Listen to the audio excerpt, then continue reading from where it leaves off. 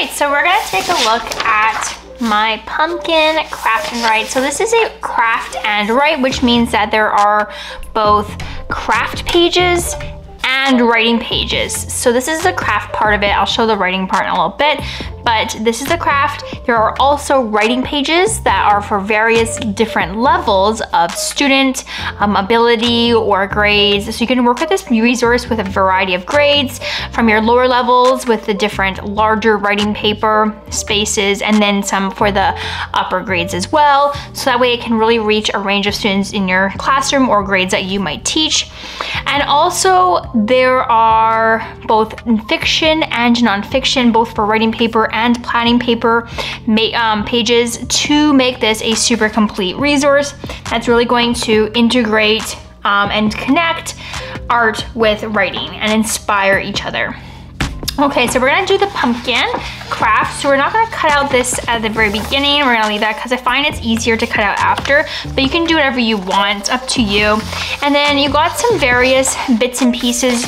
You're not gonna need to photocopy one of each of these for your students because there's too many. So they don't need to have all of them. So what I would do is I would use your big chopper to cut these up into individual pieces and then put maybe 2 pages of these at each table they can pick from. And then same with this, 2 pages of eyes for each table, and just cut these into strips. And that way kids can pick the ones they want. The only ones that you're gonna need one for each person. You probably can even share this if you want. You can, actually I guess you would need one for each person of these as well. And then, oops, of all these, and then these could be just as you need them. Okay, so we're going to first cut out, actually we're gonna do the cutting out in a second. Let's actually get this going because I'm going to use watercolor paints for my pumpkin. So I'm going to, now again, you can use whatever you want to draw with. So it doesn't really matter what art making medium you use. It's 100% up to you what you want to use for your pumpkin and what art making mediums. So you can pick any art mediums you want to color this. I'm just gonna do some wax crayon and watercolor paints. It's a little bit quicker for this demonstration. And also I'm gonna get some really cool wax resist effects. So you're gonna pick the different patterns that you want to use, one from each line, and then your students are going to use those patterns to fill in the spaces on your pumpkin. So each space will have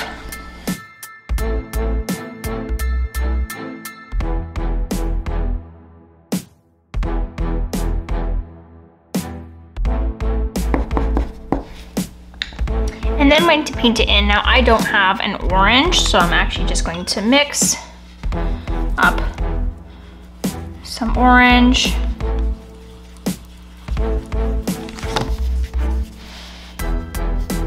for my pumpkin by mixing my yellow and my red watercolor paints together. And you'll see that that wax crayon actually is resisting the paint. Isn't that fun? That will really excite your students if you try that. But you don't have to use paint. You can use whatever art making mediums you want. And that's totally cool. You could use oil pastels, you could use film markers and wax crayons. You can use whatever you want. It's all up to you. Or you can leave it up to the choice of your students. You can always try that as well. All right, so I'm gonna let this dry. And then I'm gonna work on my bits and pieces. So I'm gonna pick some eyes.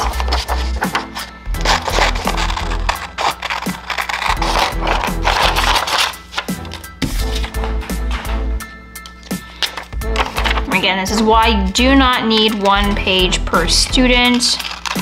You can share a bunch with a bunch of students. And also, the reason why I have lots of different options is just so students can really make this craft their own. You have the first part, which is kind of like an art integration, right? They got to explore with a little bit of art making in their craft. It's not just a craft that just goes and assembles pieces together and that's it. You have a little bit more exploration built into this. And then you also have a lot of student choice integrated. So you can really pick and choose what they want to use. And that makes it really a special resource. And then they're gonna take all this excitement and transfer it into creating a lovely writing piece after. And there's so many different varieties for you as a teacher to choose from.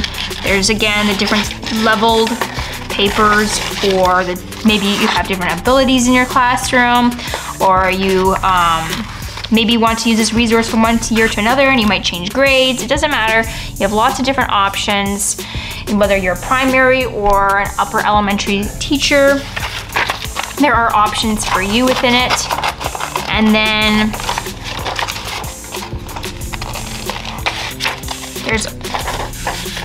you can also decide on how many of them you do. Maybe you want to do a fiction and a nonfiction writing, right? So they can meet more targets, or you just want to do nonfiction, or you just want to do fiction.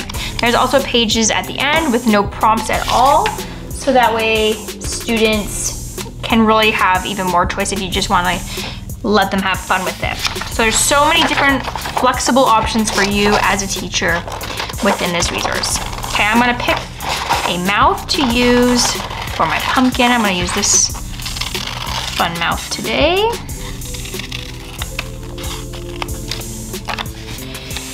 And I need a stem.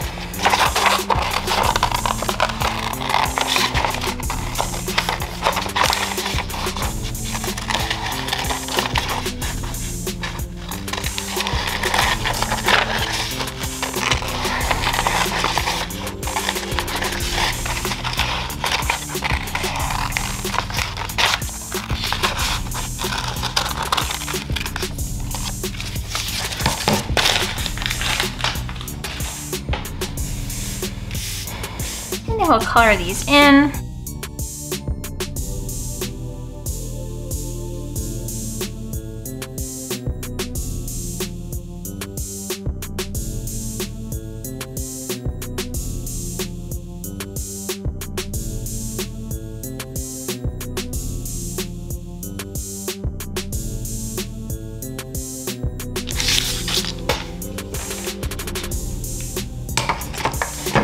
And now we can assemble. So now we can add on our stem. We have lots of room now. Look how cute that is. Isn't that just adorable?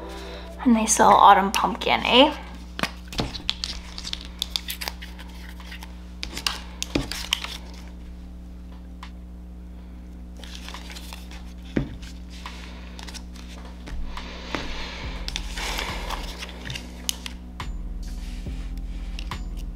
Place on a mouth.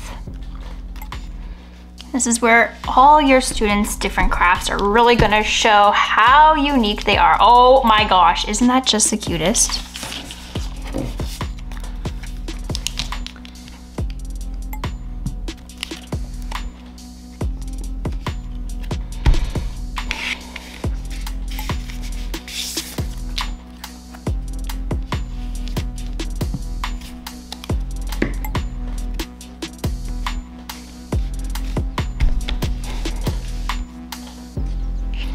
And then we gotta add our bits and pieces.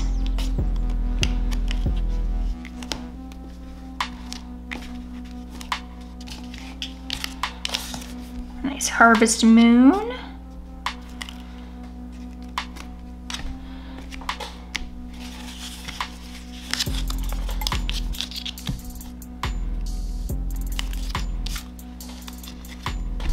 Perfect. And once you're done, your craft, your pumpkin craft is done.